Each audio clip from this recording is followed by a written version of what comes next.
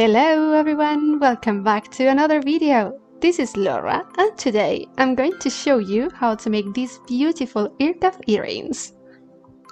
I am super in love with this type of earrings and I think they are very easy to make, to be honest. So if you have some wire at home, maybe you can give it a try.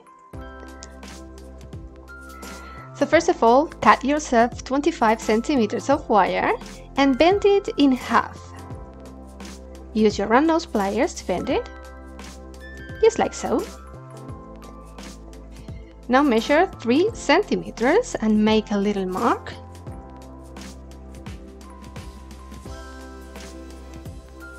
And bend the wire again using those marks as a guidance.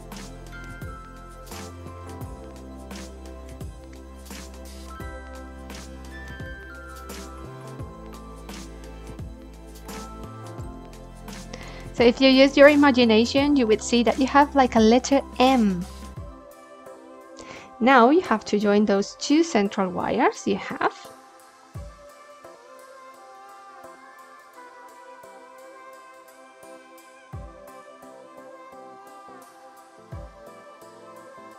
Choose one of the sides and wrap it around the central wires.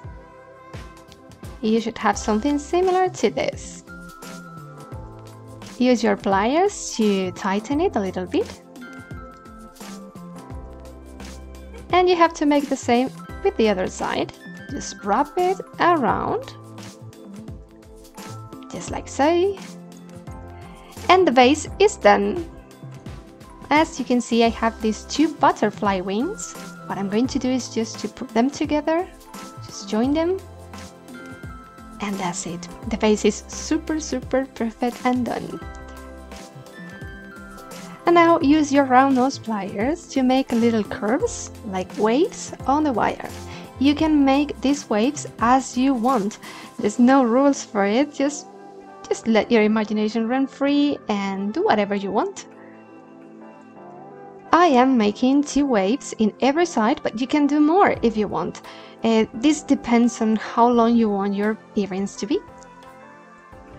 Whatever you choose, whatever you do, try to make it even or symmetrical. Or not. Up to you. Now cut yourself another 20 centimeters of a thinner wire. Mine, I think, is a 24 gauge wire. And you have to go through that little gap we have in between those central wires. Just like so. You can wrap it twice if you want. I made it try in another earring and I think it's perfect, but you can do it like I'm doing right now. It's fine. Now wrap the wire 2-3 times and insert your first bead. I'm inserting pearls. Wrap again 2-3 times, how many times you want. And now I made a little change of plans. So sorry if I'm confusing you a little bit, but I think it's gonna be easier if we make this part before finishing the earring. So what I'm going to do here is like a little spiral at the end using my round nose pliers. It's very easy. By the way, I must have probably 2 centimeters of wire. If you have more wire, this spiral will be bigger, and if you have less wire, this spiral will be smaller.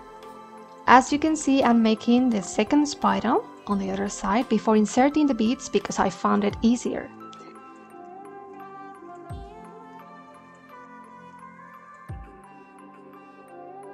And now, yes, let's continue with the beads.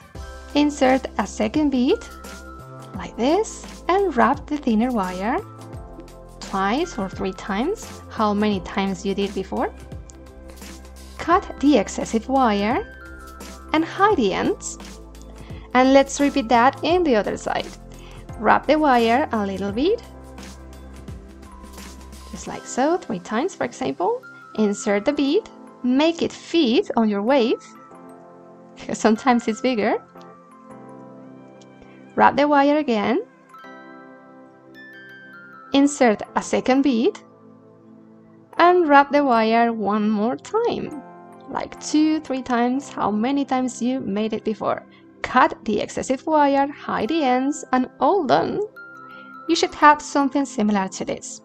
Use a pencil or a brush, whatever you have, to bend those ends a little bit. What we are doing right now is just making a little hook, and it's gonna be the hook that is gonna hold your earring to your ear. Now you will see that with the manipulation it has deformed a little bit, so just put everything back in its place. Now it's time to try your earrings on. If they fall out of your ear, simply bend this part of the hook to adjust it better. Sorry, I cannot give you better instructions because this totally depends on your ear shape.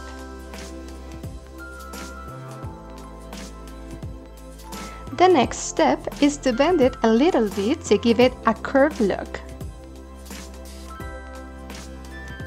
And well, this earring is all done. As usual, I made 2 different earrings with different designs just to try different things, and as you can see, in the first one I made this little wrap in the center which looks better, so it's up to you if you want to make it or not. However you make it, it's gonna look gorgeous.